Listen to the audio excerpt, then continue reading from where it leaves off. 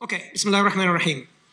Inna alhamda lillah. Certainly, all praise, gratitude belongs to Allah subhanahu wa ta'ala. Nahmaduhu, for that reason we praise Him. Wa nasta'inuhu, we ask for help. We ask for assistance. ونتوكل عليه ونعوذ بالله من شرور أنفسنا ومن سيئات أعمالنا من يهده الله فلا مضل له ومن يضلل فلا هادي له ونشهد أن لا إله إلا الله وحده لا شريك له ونشهد أن محمدا عبده ورسوله. Allah says in His book, أعوذ بالله من الشيطان الرجيم. يا أيها الذين آمنوا, believers, اتقوا الله, be mindful of Allah, be aware of Allah. حق تقاته, the way He deserves it. ولا تموتن إلا وأنتم مسلمون. Don't you die, don't you dare die that you are not in full state of submission, that you are not a Muslim. Okay. Last night, I was at a program where our dear beloved teacher, Yahya Rudas, was with us. And he said something that really struck with me. I was asked last night, can I do this khutbah? I'm like, okay, so I got only a few hours to prepare. It's not easy to prepare for a khutbah in a few hours. And also, I was listening to his khutbah this afternoon at 1:30, and he reiterated something, which is what I'm going to talk about. Simple example for you. He said at this khutbah today, he said, our way out is to be attached to the Qur'an. Qur'an is our way out. So think about that. Our way out is Qur'an. We'll talk about that, what that means. And also last night he said something really interesting. He said all the atrocities that we feel that is upon humanity, upon Muslims or humanity, is our own doing. We need to take account, we need to take responsibility for what we do, because that's a direct result of it. Collectively, so understand something, I want to clarify. Islam doesn't collectively punish because of the actions of one. That's not what it is. Collectively, all of us. Which brings me to this ayah that I'm about to discuss. I've talked about this many times in khutbahs and outside of khutbah, but it's going to serve us as a quick reminder again, inshallah. A'udhu billahi minash shaitanir rajim. Allah says the following in Surah Al-Hadid. ألم يأن للذين آمنوا أن تخشع قلوبهم لذكر الله. We should do a lesson, a Friday night lesson on this Surah Al-Hadid beginning until you get to this ayah. Oh, it's phenomenal.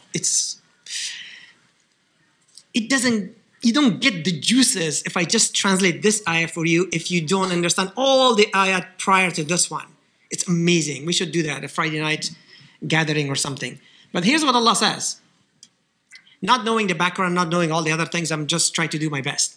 Allah says, أَلَمْ يَأْنِ لِلَّذِينَ آمَنُوا أَن تَخْشَعَ قُلُوبُهُمْ لِذِكْرِ اللَّهِ. Allah's complaining. He's saying, hasn't a time passed for all of you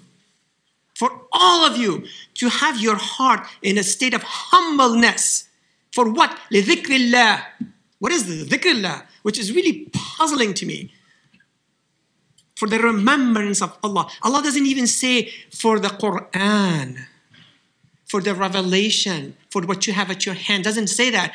Why? It makes you feel like you have forgotten even the name of Qur'an. So Allah says, لِذِكْرِ اللَّهِ. Isn't it time that you humble yourself, that you understand it, that you ponder it, that you think about it? But like Shaykh Yahya Ruda said, it is the way out for you, for the challenges that you face, the challenges that you see on a daily basis. And then Allah goes on and says, وَلَا تَكُونُ كَالَّذِينَ. And don't become like those. Allah gives you an example. So in the Quran, there are examples. What do you think the point of an example is? Example from history. If you and I are not learning from history, what is the point of history? I'm from Afghanistan. So somebody way back when asked me What do you think about US's involvement in Afghanistan? My response was very simple. I said, well, when do you think US learned something from history? If you don't learn something from history, you keep on doing the same thing over and over and over again. Allah is giving you this in the Quran, these lessons for you and I to ponder, to take a lesson from. Allah says, don't become like those. They were studying just like you. They were the chosen people. They had revelation. They had prophets. They had everything for them. And guess what they did? They became lazy with it. They became comfortable with it. They didn't even think about it. They took it for ritualistic aspects only. They didn't take as if this is your life belongs to this. Your survival depends on this. They did not take it like that. That's how you look at our state. Be honest, look at our state. This is exactly what it is. We are very comfortable with what we do.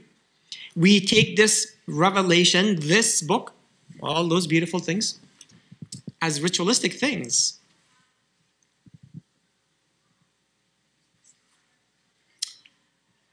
Let me tell you something that I was pondering with the current situation. Let me give you an example. It's not part of the thing, but I'm going to make it quick. Those of you who follow basketball, football, any sports, any group sports, team sports, how do you think the coach wins against the other team, against the opponent? What do you think the coach does or the team do? They study the opponent constantly. They watch the videos. They look at every single thing they have published, every single thing they do. They look at it. They study it so hard so that they will beat them at their own game. Quran has exactly that for you and I. Exactly that outlined. That you want to win? Here's the history. Here's what people before you did. Here's what people before you did. Here's what those who had strategized. Those who are oppressors. Those who are genocidal. Whatever they are. This is their strategy. You got to learn that, how to tackle that. Cannot be reactive. Allah says, وَلَا يَكُونُ كَالَّذِينَ أُوتُوا الْكِتَابَ مِنْ قَبْلِ فَطَالَ عَلَيْهِمُ الْأَمَدُ فَقَسَتْ قُلُوبُهُمْ وَكَثِيرٌ مِّنْهُمْ فَاسِقُونَ. Those who received this incredible gift. Now you and I have received this incredible gift, the last one. They became just lazy with it. They just like, well, it's all good. I'll carry my life the way I want to. When I reach a fork, I'll think about it, and what is comfortable, I'll pick that, not what has been guided for me to do, because that will contradict to what I need to do, to my success, to my finances, to my political aspiration, to whatever that thing is, will take the other route and be comfortable with it. That's what it is. Guess what happens? فَقَسَتْ قُلُوبُهُمْ. Their heart becomes hard. Now, some of you might think, or some of those who are attacking us, our faith, say, what do you mean your heart becomes hard? When I take that heart and do biopsy, whatever it is, do the test, it's the same flesh, same soft flesh. Doesn't matter if it's a believer or non-believer. That's not what Allah is talking about. There's a light in the heart that has been diminished. If that light is diminished, this light that we are reading, the Quran, the revelation, is not going to penetrate. When it's not going to penetrate, what do you think is going to happen? We become just relaxed. Things will have no impact on us. Allah is warning you and I in Surah Al-Hadid, saying, don't become like those people. They had this incredible gift, the survival tool, but they did whatever they did. For you and I to be successful in anything that we do, for Muslims, for humanity, That's the only option. The other option gives you temporarily success. We need to decide, is that what we want?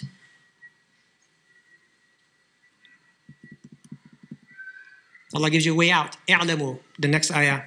إن الله يحيي الأرض بعد موتها قد بينا لكم الآيات لعلكم تعقلون. It's not too late, Allah says. It's not too late. It's not too late. For the heart that is just flickering, it's not completely dead, you got to reach to this. You got to understand the strategies. Got to get a lesson.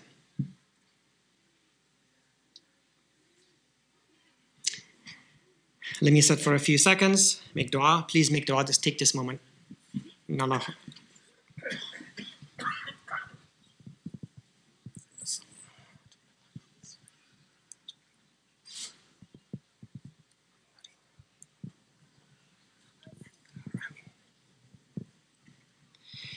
إن الحمد لله والصلاة والسلام على رسول الله صلى الله عليه وسلم.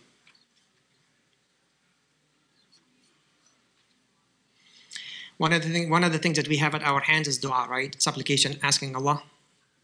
Ask Allah for sincerity. But do your work, do your part, do your job. Get close to this. It's a monumental task. It is not a simple thing. We could be discouraged. Tackling Qur'an is not a simple thing. But you got to be in the company of those who know it. Be attached with them. Learn from them. Create your own groups. It's the only way you can do it. This is a lifelong journey. It is not something that you can do it in one semester in a college or a few Friday night halaqas. You think you got it. That's not how it works. Get close to this. Allah says in His book, إن الله وملائكته يصلون على النبي يا أيها الذين آمنوا صلوا عليه وسلموا تسليما اللهم صل على محمد وعلى آل محمد كما صليت على إبراهيم وعلى آل إبراهيم إنك حميد مجيد اللهم بارك على محمد وعلى آل محمد كما باركت على إبراهيم وعلى آل إبراهيم إنك حميد مجيد ربنا لا تؤاخذنا إن نسينا أو أخطأنا ربنا ولا تحمل علينا إصرا كما حملته على الذين من قبلنا ربنا ولا تحملنا ما لا طاقة لنا به واعف عنا واغفر لنا وارحمنا أنت مولانا فانصرنا على القوم الكافرين آمين. Secret to success, Allah says elsewhere in the Quran, one of the places, إن الله يأمر بالعدل والإحسان وإيتاء ذي القربى. Secret to success is Surah An-Nahl 16, ayah number 90. This is what I'm reciting to you. There are three things Allah says immediately that will bring you the success that you need. What are those three things? إن الله يأمر بالعدل والإحسان وإيتاء ذي القربى. Those are the three things. And some of you sitting there is like, what does that mean? That means you need to go to chapter 16, number 90, and look at it and read it. And Allah says, the things that will destroy your success are the other three things. وَيَنْهَى عَنِ الْفَحْشَاءِ وَالْمُنْكَرِ وَالْبَغْيِ. Those are the three things that's going to kill your success. Or what does that mean? That means 1690. That's what you're going to go after Jummah and look at it and read it and contemplate and think about it. And if you have questions, ask someone who knows. إن الله يأمر بالعدل والإحسان وإيتاء ذي القربى وينهى عن الفحشاء والمنكر والبغي يعظكم لعلكم تذكرون وأقيموا الصلاة